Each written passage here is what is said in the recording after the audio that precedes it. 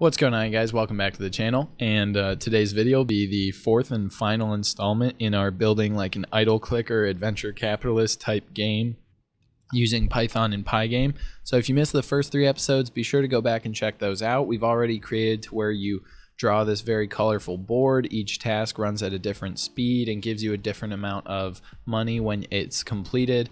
And then in the last video, we drew these buttons on to where you could buy more of each task, and then you also eventually can buy managers.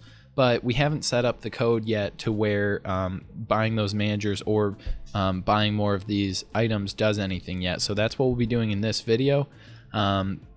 Again, be sure to check out the previous ones if you do want to follow along line for line. But without any further ado, let's get into it. So I'm going to start with the logic for buying the managers because it's actually really straightforward. What we're going to do is we're going to say if the green manager, so we already, when we did the draw buttons, we have red manager buy and red buy, and those are the buttons that are going to be getting passed back. So we're looking to see if the button green manager buy collides with a mouse click. So we can come right into the code we already built for when you click on the tasks and piggyback off the framework that's there, and it'll be if the event position now that was clicked is colliding with the green manager buy button. But we need a few additional conditions because there's no reason to let them do anything if they don't have enough money. So their score, right, the money has to be greater than or equal to the green manager cost for the button to do anything. And then we'll add another here, which is and not green owned. So if green is owned already, there's no reason to do this button either. But all we're going to do when it is clicked is 2 things. We're going to set green owned equal to true because now you had enough money, you clicked on the button, and you bought it. And then the other thing we need to do is we need to subtract out the cost of purchasing the manager. So now this should handle buying it, and this also will probably make the button disappear because we made drawing the button on the screen conditional on it not being owned. But what we haven't done yet is we haven't actually said what happens if green is owned. So let's go ahead and say if green is owned and green draw green is false. So actually we just say and not draw green. So what we're saying here is it hasn't been clicked on, but you own the manager, and we're going to set draw green equal to true. So another way to think about this draw green, we called it draw because it's what's actively drawing the progress bar, but it also could be thought of as like a green active variable. And so what we're saying here is if you own the manager and it's not active, set it active. So let's go ahead and run this, and before I copy this code 5 times, let's just get to 100 money as fast as we can, click them all, and let's see when I get to 100 I will try to purchase that green manager button. It shouldn't let me do anything. None of these buttons are going to let me do anything yet because I don't have enough money, but now we're almost to 100. I'm going to buy the manager. Okay, local variable manager button referenced before assignment. Interesting.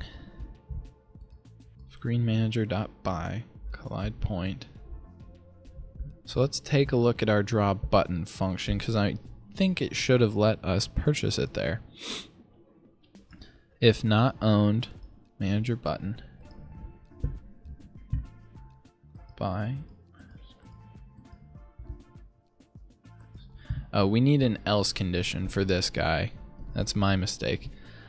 It needs to exist in all conditions because it's one of the things that we're returning, so the function's going to cancel out. So what we'll do is, since the background of the screen is black, we'll make it black when it's already been purchased. So just to speed things up so you guys don't have to watch me click around, I'm going to make it to where you start with 90 this time so we can test.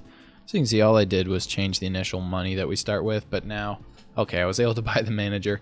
And you can see once it's purchased, it goes away. You can click here, nothing happens, and that green task is running automatically on its own. So that's pretty sweet. I'm going to copy that real quick for the other colors. I'm going to change the initial score back to 0. Yeah, obviously it can take a while to test something the first time you write it, so you can do things like adjust your starting score to just give yourself an easier time testing, and as long as you remember to change it back to what the correct starting conditions are, then that's a really slick trick for troubleshooting a little more rapidly. So now we want that exact code for all 6 of our tasks, for all 5 of our colors, red owned. And obviously the cool thing about this is, you know, I'm just doing it with generic shapes and colors, but you definitely could substitute in like your own custom icons. Like that's what Adventure Capitalist does. They have like really fun little cartoon shapes for each task, and they have this like way of scaling it such that you feel like a multi-billion trillionaire by the end of the game. And so like what we're doing here is we're creating a framework where you can customize this game and you can spend all the time you want on the aesthetics, improving it down the line, but you have the shell of the game working really well already for you. So hopefully you find this useful. I had a lot of fun the first time I made this game, and so I decided to do a series on it. So change everything from green to red, and then let's go ahead and do that again for orange and white, and then we'll do purple. So I've said this in I think every episode so far, every piece of it. When you do see code like this that has to get essentially copied and just have like one thing replaced each time, you definitely could go through and do a for loop, and that's basically automating yourself a way of not needing to write the same essential code 5 times. For sure you can do that if you want. That'd be a little slicker. I am just doing it this way because it's really easy for me to keep like where each thing is. If you want to modify like what one button does at a time, it can be easy to do it this way, but I am spending a lot of time as a consequence of that, just replacing like the name of one color with the name of another. So there's definitely value in taking the time to create for loops that'll do this for you 5 times, but that should do it. Okay, so I'm not gonna run the test real quick. I don't want to chew up too much time, and we saw that it worked for the first one. So the next thing we're gonna do, it's gonna be very similar to what we just did here. We are going to handle what happens if you buy more of a specific task. So like if you pay the money to buy an additional green square, you know, we want the value to increase. And we also want the cost of buying more to increase. So let's go ahead and use the same collide point. So I'm going to steal kind of this if task here. And I'm going to say if just green buy, so not green manager buy, collides with the mouse and the score is greater than just the green cost. And now we don't need the and not owned anymore. So what we're doing is we're checking to see if you clicked on the buy more green button and that you have enough money to buy it. And if you did, then we're going to do a couple things. We're going to increment the green value. So we'll do that first. We're going to add some value. And how much should we add? I think because this is the cheapest one, we'll just add 0.15. But then we also need to update the green cost, and I'll update it by 0.1. And here's why. Again, make these values whatever you want them to be. Here's why I rounded those values when we drew the buttons on. When you give them decimal points, pygame can do this weird thing, and Python, where it just tacks on, like, instead of 0.15, it'll say 0.14999975, because that's going on in the background of the computer. So if you do find yourself with crazy rounding issues, just go through and round it off to a couple decimal points. And then the last thing is you actually have to subtract out the green cost from your money, but you want to do that before you update the green cost. Okay, so let's go ahead and run this, and I think this will make it to where you can buy more green. Let's just check that real quick. Okay, so now you can see it's worth 1.15 every time, and we can buy a few more, and it looks like I actually forgot to round this value when we did our draw task. So let's go add that real quick so I can show you what I was talking about. Draw buttons, String manager cost. Draw task. Yeah, so this string value, the value was just throwing out some crazy decimal points. So let's just round it to 2. But you could see right there, and I've only got the code in for green so far, but you could see right there. Yeah, so now we don't get those, thankfully, we don't get those crazy rounding issues, and we can buy more of them, and that's really cool. Like now the green is worth more than the red. Just by running this for a little bit. So let's go ahead and copy that for all of them, and we'll just play the game a little bit. We'll get a few of the managers, and this is really when it starts to pay off, when you see all of your functionality finally programmed. Green, there we go. So then let's make this guy, this will be red for everything. And the nice part about the way we wrote this code, because we made everything a variable, is we really can just go through and find everywhere that said green and make it red, and then to make it to where you also like you increase the cost by a progressively larger number, but you also increase the value of each task, because you want each task to feel kind of unique, and like there's different benefits of getting to different checkpoints.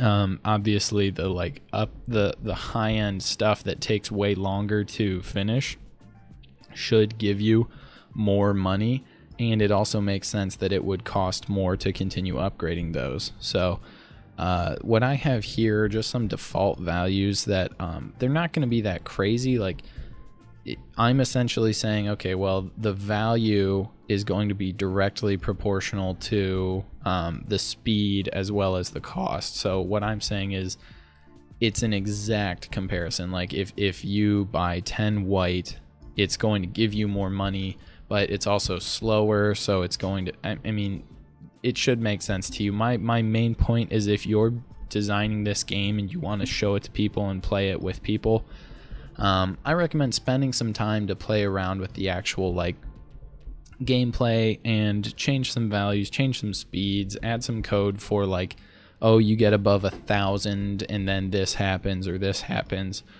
But I'm trying to help you guys build the framework of the game. So these are some default values I found were pretty fun in creating it initially and running through it. So let's go ahead and see now.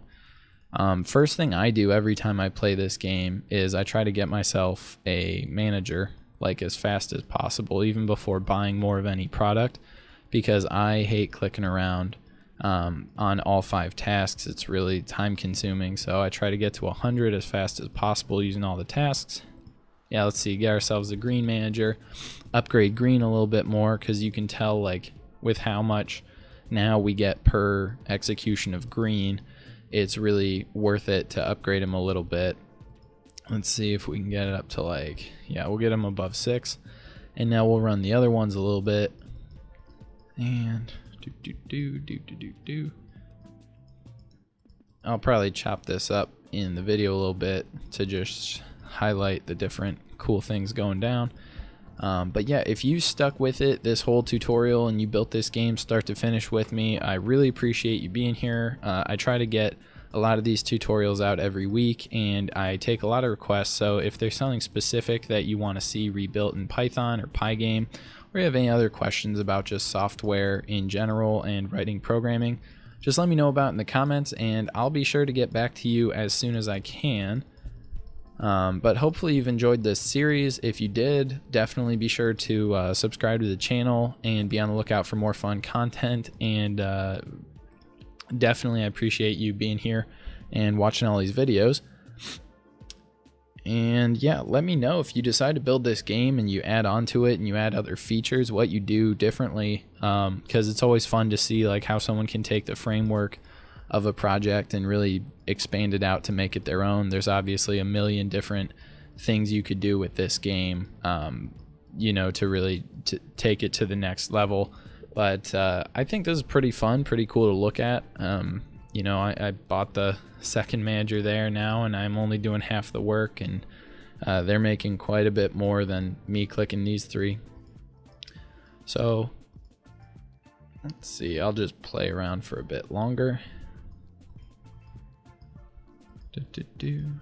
And I will say this is actually fairly addictive, especially like if you're doing something on your other screen, like you're writing emails or something, you leave this up on the left screen and let yourself get a whole bunch of money while you're not looking, and then buy a obscene number of upgrades once you come back with thousands of dollars. It's really it is addictive, which is definitely kind of the sense I got from it the first time I played it. You know, like the app Adventure Capitalist on my phone, where you just spend hours a day and you don't even realize it, upgrading it. And some fun things you could do with this game: you could make it to where the costs of upgrading are actually way higher, but then when you hit certain checkpoints, like everything multiplies times 2, like achievements. That's sort of the standard style of this game, is like if you get everything times 10, then you get a multiplier where the speed of everything doubles. Like the possibilities of things you could add on are endless. So I enjoyed making this a lot. I hope you enjoyed watching this series of videos and following along if you did. As always, I appreciate you checking out the channel. Be sure to leave a like and a subscribe if you found it useful. And if you want to see anything specific in the future, just let me know about it in the comments below, and I will try to get back to you as soon as I can. And as always, good luck with your code, and thanks for watching. Thanks, guys. Bye.